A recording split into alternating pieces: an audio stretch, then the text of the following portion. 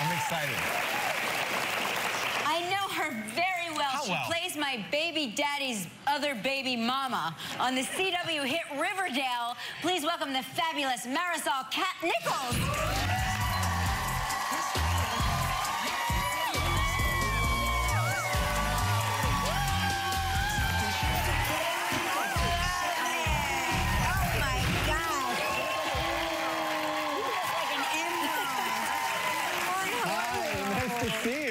To see you. Welcome from Vancouver.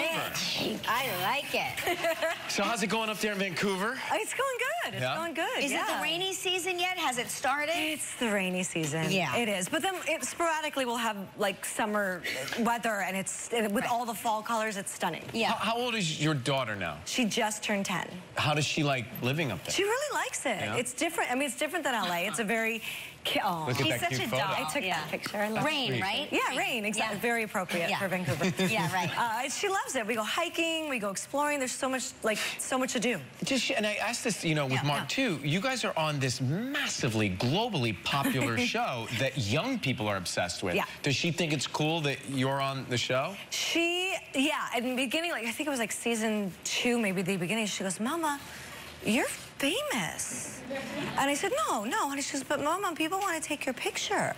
And she's starting to get it. Yeah. And then now she's like, can you put your hair back, Mama? Because I don't want people to talk. Right. Oh, because people notice. Exactly. Right, exactly. Of course. Yeah.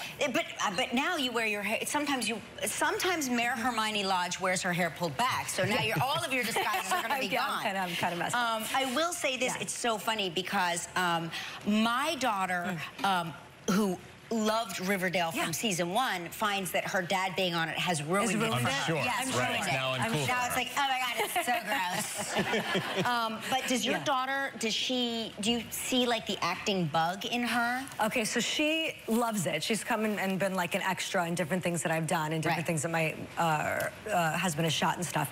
But she's like, Mama, I want to be in movies, but I don't want to audition.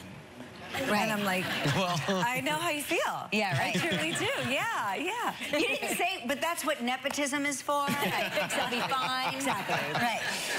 So we understand, see the world through the lens of food. That you're a food, right? She's just like you. That's so exciting for me. Yes. Yeah. That's how I see the world as well. Yes, right? Marisol, I can say this.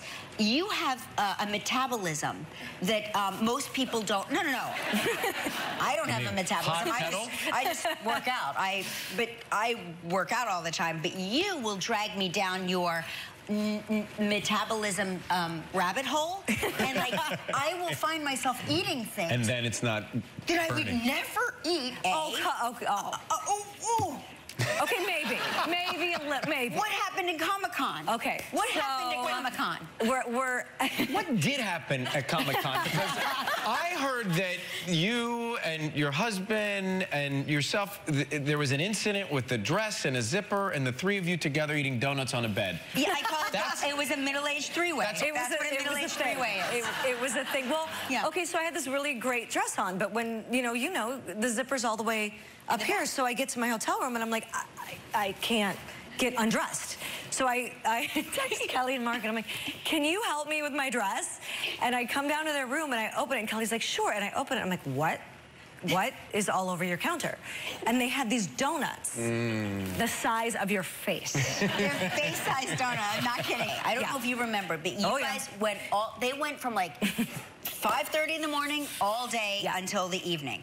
And I said, oh, I know what I'll do. I'll be really nice. I'll buy dozens of these donuts, and Mark will take them, and he'll put them out so people can have, like, sustenance and, like, a little sugar, a little energy. He's like, nobody wants your donuts. So now there's, like, dozens of donuts in our room. Marisol comes over. She's like, I need you to unzip me. Are those donuts? And we ate a dozen donuts between 3 people. And just like the frosting, like the tops and the filling. And did you try this one? So that's what a middle-aged threesome is. Yeah. That's exactly what it's so sad. All right. It was so sad. Well, let's take a break. When we come back, we'll find out what happened when young Michael Consuelos joined the Riverdale cast. We'll be right back. You just stand by him complacent like some Park Avenue trophy wife. With all due respect, Veronica, you're his daughter, and that affords you a certain amount of protection that I don't enjoy. He'll never harm a hair on your head. I can't say the same for myself. I won't leave you alone in the world with him.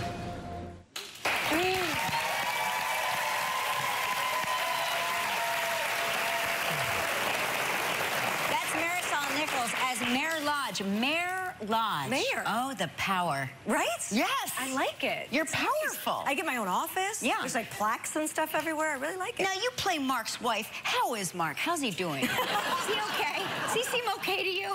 Mark is, he was amazing. I mean, when he came on the show, it was like he got along with everyone instantly. He's got, it's so like, irritating. This is it takes me like 30 years to make friends. It takes him 30 seconds. literally 30 seconds. It's true, when he's home and we go over to Kelly's for dinner, the cast of Riverdale just rolls in they one roll by one. Yeah, we all just love hang out with him. He's amazing. Well, I'm just going to say one thing. The entire cast was here for New York Comic Con, and the only person I see is Marisol. So it's obviously Mark. When Mark's in town, everybody shows up. All about the girls. Right, exactly. Always about the girls. So you have had to have kissing scenes with her husband, right? I mean, it's not... Look how into it you seem, right? It's like our honeymoon. It's like our honeymoon photo. Exuding passion. Great to see you. Thanks for coming. Riverdale, Wednesdays, 8 p.m. on the CW. Marisol Nichols.